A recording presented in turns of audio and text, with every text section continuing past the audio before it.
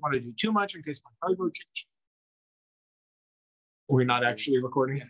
Anyway, yeah. You know, I designed what I could, but I was waiting on buying the hardware, and then I bought the hardware, and then I redesigned a bit, and then I realized, well, I don't know exactly, like down to the, like, yes, I can measure, but also my house is old. Nothing on it is exactly straight or lined up. So I don't know. I mean, the distance between effective points for, what do you call it? Like a bend or whatnot, are basically 2 inches, inch and a half maybe on the strip. So I don't know, like, is that going to be 14 or 15 or 16 LEDs in that, or pixels in that segment? I don't know till I get it on the house. So yeah, basically once it was all mounted, if I were doing this again, I would probably test everything on the ground after having measured it. I'd test everything, measure, you know, build it all out, put it on the house, and then do all the software side of things. But that's not what I did. So I iterated. One of the big things was more power. I am now injecting every 100 pixels, which is as much as I can do without cutting open the strips. And it still doesn't have enough power for what I want to do, but that's okay. I'm sure the neighbors don't need it any brighter than the 65% I'm already at. A lot of people that do these displays will set the brightness between 15 and 35%. One of my sort of mentors for this project was insisting that if I go above 30%, I'm insane. I tried it at 80% for a while, but I ran into too many issues. So I set it on 65%, which is, I was able to push 75 without too many issues, but I do value stability. So I kept it at 65, which is still more than double his recommendation. Anyhow, lots of cussing. Stuff goes wrong and I cuss a lot. So that's definitely part of my process. You can see that one of the things here in the image, well, both of these images were the result of a process that involved cussing. So one of them, I needed to solder something up in the air on a ladder, and you can see my soldering iron sort of balanced on the front door and the ladder as I did that. Also, the other one is actually a screenshot from a video I made for myself so that I could remember how to program the dang controller, because you actually need to short one of the pins to ground to get it into like boot enable mode. And use, even though you can power it with 5 volts, and that's recommended for operation, when you're programming, you need to power it with 3.3 volts. And like there were some, but then if you do that, then you can't like test, I don't know, there were a bunch of weird stuff. So I made a video to myself so that I didn't have to try and remember it. Hardware, sort of the initial testing and figuring out, right? Breadboard, I used breadboard. One of the people on Slack was like, yeah, I want to know about the hardware more than the software. So that's why I'm touching on a lot more of this stuff. Although I promise we'll get to the Linuxy side here a little bit. So one of the things with the breadboard is that you can sometimes program it in circuit, make changes like that, but sometimes you can't because, you know, if you're supposed to pull this thing to the ground, but it has an internal pull-up resistor, or you're putting an external resistor that's effectively acting like a pull-up resistor because it's in your breadboard, then you can run into some issues. And depending on how sensitive your stuff is to data reflections, you could have stray bits of electricity reflecting off of wires and other things. And it can be a nightmare, but it can also be really useful. One of the things to note here is on the WT32ETH01, the model that I bought initially, shown on the right, after some slight modifications, has the headers mounted on the wrong side if you intend to use a motherboard or anything that resembles a motherboard, because of the Ethernet jack, which is like primary feature of this. Anyhow, if you go on Amazon, there's a specific vendor called Jacobs Parts that is very, very proud that they now ship the headers separately because they got so many 1-star reviews from people after they mounted them on the wrong side. And instead of just mounting them on the other side, they're like, you know what? We thought this was the right way. You can pick now. And the second batch that I got was actually intentionally unpopulated, even though not from that vendor because they were out of stock at the time. And to desolder these, I could not desolder the batch at once. I had to cut all the joints and then desolder them one by one because I apparently am not that skilled. But yeah, so if you are looking to do this, make sure you get one with the headers on the bottom or depopulated and solder them yourself. That is a solderable breadboard. It is my current preferred method because I can make it somewhat modular. There's a WT32HH01, a generic bidirectional logic level shifter, and a regulator that I am using for 5-volt regulation to step down from 12 volt to 5 volt. The blue thing is the logic level shifter. The green thing is the bidirectional red solderable breadboard. Anyhow, the lights, they are addressable, mine specifically in banks of 3, which I know sounds confusing because you're like, well, it's RGB, isn't it already banked? No. 3 RGB LEDs. So the red channel on 3 go together, the blue channel on 3 of them go together, and the green channel on 3 go together. And that is, from a software perspective, considered a pixel. This pixel just happens to be made up of 3 points of light coming from 3 different RGB LEDs. Obviously, there's RGB support. It's a very, very rudimentary protocol, which is fast enough for persistence vision type stuff, where you can do little spinny things and whatnot, and kind of catch and whatnot, or make it look like it's fading and whatnot, but it's just barely. Also, the protocol is effectively the same style as a what do you call it? Shifter, the shifter circuit things. I'm drawing a blank on it. Like an address shift doohickey. Basically, what it does is each chip reads the data coming in. The first packet it takes from it. Ask how it doubles buffers. Is that what that says? Yeah. Oh, sorry, I didn't want to interrupt you. I was just wondering if it double buffered like you do with a lot of video stuff. No, there's 0 buffer. Not even single buffer. So the way that it works is each chip, and there's the timing and all that. The protocol, if you go look up WS2811 protocol, there's like a whole document from Adafruit about it. And basically what it does is it looks at the data coming in and between streams, right? So for each chunk, for all that you send it down on the lights, it's similar to DMX in that regard, that you just kind of send out a burst of data, and then you send out another burst of data, and you do that at regular intervals.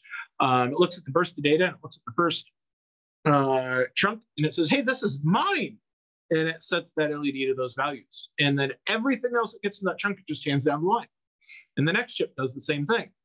So effectively, the first chunk of data you send goes to the first pixel, the second one goes to the second pixel, because each of them are doing the exact same thing, where it's, take one down, pass it around. It doesn't care if you have extra. Yeah, it doesn't care. It just fall off. The stuff falls off at the end. So, and if you, one of the common things is that the typical pixel count, I believe, on WLED is 50 by default.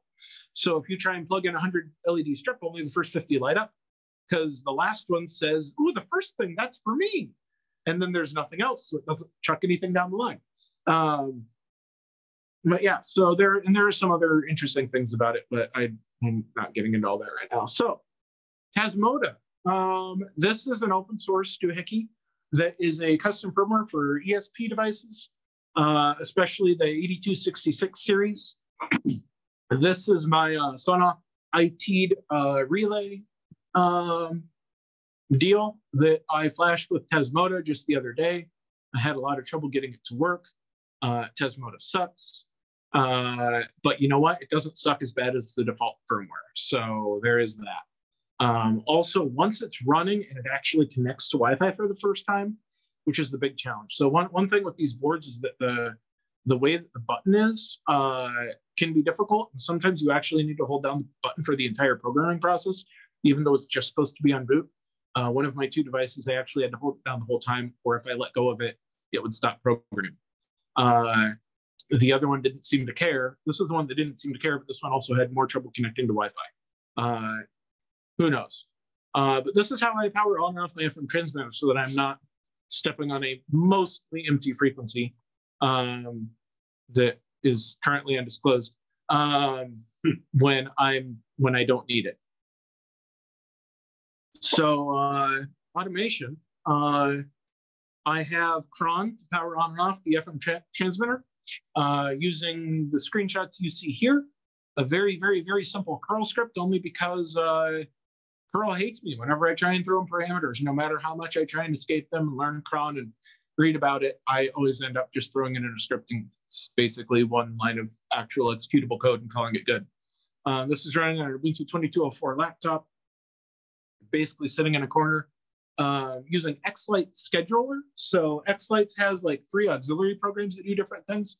One of them is a scheduler that you can say like, here's the playlist and here's the sequence with the song and here's the times that you play it at and that sort of thing. So I have that set up to play the song at the time specified with, the lights and music and all that good stuff. And then afterwards, at like 9 something at night, it turns to just sort of a greenish white for the rest of the night until 8 a.m. and then it turns off because why use LEDs and power if you're not going to be paying attention to it anyway? And then I think my clicker work. There we go. Xlite. This is where the magic happens. This is you could do an entire presentation on Xlites. In fact, you could do an entire presentation on every module of Xlites. And there are people that have. There are dozens of hours of video that I attempted to skim through and rip out relevant parts and attempting to figure out how to use this monstrosity. The biggest criticisms are that the way that the window decoration stuff presents itself is just atrocious, and it's hard to get anything super useful out of it. And that basically none of it is very intuitive. I have used a couple other sequencing softwares before and thought both of them were better from a functional standpoint, but none of them can touch Xlites in terms of the power and flexibility it has. So, you win some, you lose some. Like I said, this is not for the faint of heart. The screenshot is a sort of snapshot of what it looks like when I have my sequence pulled up under the sequence tab. I didn't include anything about the layout in the controllers since that'll be different if you're doing it anyway. But the layout, you can have something that looks very, very similar to this. You can see the house preview, which does include a picture of my house, but it's just set brightness like 10% or something, so you can barely see it. And then those random stray little white lines off to the side. I am using what are sometimes known as hot corners, where if I need to turn a corner with the LED tape, I don't cut the tape and then solder it. I just leave a few extra pixels in there and make the jump. But then I don't want those pixels to be showing. So I have them off to the side in their own little group and just never turn them on when my full sequence. So you never see them, and it works great. And that's also why I have a schedule for turning on the lights rather than just having Xlite stop sending data and then WLED take over, because WLED can do effects and stuff too. But WLED will just turn all of them on because I didn't bother setting up anyhow. Long story. But yeah, so that's Xlites. That covers most of the software side of things. Soldering was a big part. Lots and lots of soldering. Waterproof strips do not equal waterproof connectors for whatever stupid reason. Waterproof connectors are a somewhat standard thing on some strips. And I believe you can even get them on non-waterproof. You can get waterproof connectors on non-waterproof strips, and I don't understand that, but whatever. What's even more dumb is the highest level of waterproofing available for these, which is technically rated at IP67. Don't know if I would actually trust it submerged, whatever. They come with these plastic connectors seen in the left image, which are very much not waterproof. I did not resolder the ones already mounted to the house. I just gobbed up a bunch of silicon dielectric and plugged it in and called it good. It worked when I tested it in the summer with a bunch of rain. So we'll see what Snowmageddon does to it. Might find out when I get home that was the wrong decision. Also, another reference to that cussing I mentioned earlier, if you look at the right image, you can see that I was too distracted taking pictures, and I'm actually wiring the data line to the ground line. So after I took this picture, I soldered it and then cussed and then unsoldered it and did it the right way. Because yeah, also, why does the manufacturer produce LED tape with white as ground and connectors with black as ground, and the data is yellow versus green, but red is still red? I may never know. But these are from the same manufacturer, so I don't know. The end result is that got everything mapped in Xlite, sort of what goes where and what it does and yada yada.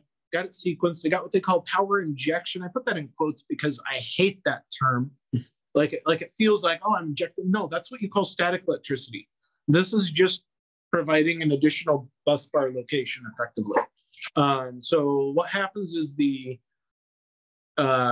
strips, what do you call it? The traces and the flexible PCB have a fair bit of resistance. So over the course of the 16 feet that they are long or more, if you chain them together, there's a fair bit of voltage drop that can affect data because, again, it's a very rudimentary protocol that just references power and ground.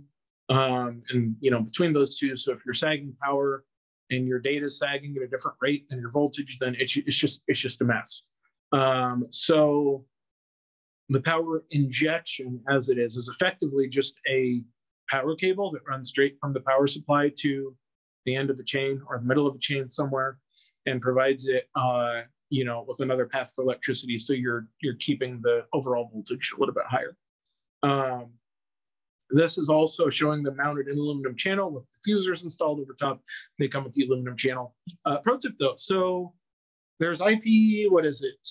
Not IP rated, like IP30 or something. That's like indoor use, basically just bare PCB with lights on top. You can pick at with your finger, like a fidget spinner when you're bored, and then they pop off, and then it doesn't work. They also make the IP65 stuff, which is basically that same stuff, but then they run like a really fancy hot glue gun over it with silicone, and it makes like a little dome shape on it. That's what most people use. That comes with a adhesive tape backing. You put it on a channel, super easy to work with. I said, no, I want those extra 2 ratings on that second digit in my IP. So what mine is it's effectively a silicone tube that has no adhesive backing. And the reason is that you can't put double stick tape to it. It doesn't stick because it's silicone. I tried. I talked with people that knew what they were doing, and they're like, yeah, I just used this special foam tape. So I bought a roll of it. It also didn't stick. That was when I stopped asking around LED people, because all the LED people just say, well, don't use strips outside. You should use pixels outside. And I'm like, I don't want to use pixels. I want to use strips. So yeah, they're very opinionated and they know what they're talking about, but they don't know chemistry. So I started looking up some chemistry info about silicone and how you would get an adhesive stick to it. And what I found was use silicone adhesive, and that worked great. So I found some GE silicone glue, put it in the aluminum channel, just dot every so often, stick it in, wait at least a couple hours, and it's enough to move it gently without it falling. And after 24 hours or so, it's in there. Like, you can pull it out if you really want to, but it's not going to fall out on its own. Again, we'll see what Snowmageddon does to it, but so far it's been pretty solid. So, pro tip there. Any questions at the moment? I'll open up to questions. I think I updated that QR code. It should go to that URL scene.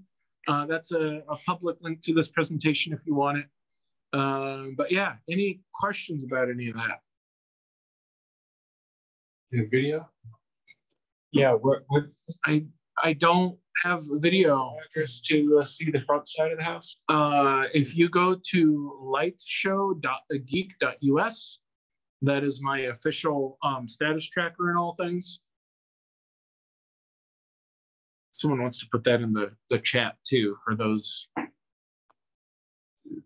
that may come later. Let me see if I can get. Suppose I can stop. I can stop sharing. It is a Google Doc. That is my because it's really easy to update if I need to. I don't have to dive into HTML. Where is my Zoom? Yeah, I got it. It's being recorded. Where's my chat? There's my chat. There we go. Dan is asking, what is the URL? Yeah, there it is. There's the URL. Till 9 p.m. Is it playing right now? It should be. Do you have any outside CM cameras we can see it with? Well, yes and no a little bit. So I'm just going to pull up my wife's camera. So noted is the blue house, not the yellow house. Yeah, because there is an 8th place, and there has been recent confusion. Apparently, the people at 8th place are selling their house, and I had people trying to get into my house thinking it was that house, and yeah, so Yeah, so Dan, that URL is should redirect you to the Google Doc. And if I ever need to change the Google Doc address, I'll just update that redirect point to the new. I think he was asking for the slide deck. Oh, let me see. Oh, and we have someone who's joining. Oh, Hey, talking. However you pronounce it. Hello, I'm so sorry. I had a job interview earlier tonight, and I got a no little bit worries. distracted You're still afterwards. recording. So late. Sorry about that. I can go ahead and hit stop here. Okay, should be. I think that's the link for